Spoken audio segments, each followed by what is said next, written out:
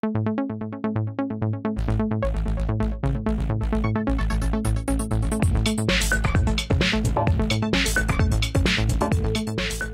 of the many speakers at the 2016 MAPS Winter Conference, Jim Anspach, covered the keys to success in underground utility mapping. We caught up with him afterward to ask about accounting for elements of uncertainty. One of the ways we can get information on the existing utilities is to go to utility owners and others that may have a written record of that information when they installed it.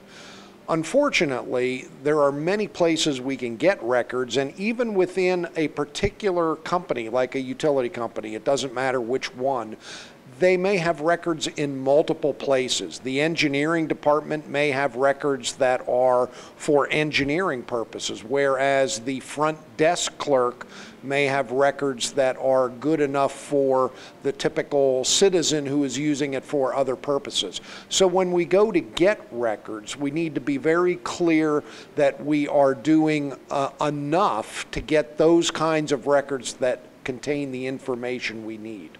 When we put information on plans that others are going to depend upon to do something with, whether it's design an element around it or use it for construction bidding purposes or some other purpose, we have to be very clear that that information is known to be correct.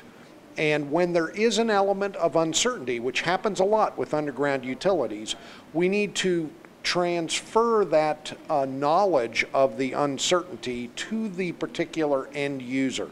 There are several major misperceptions or problems with the way we typically portray utilities on plans at this moment.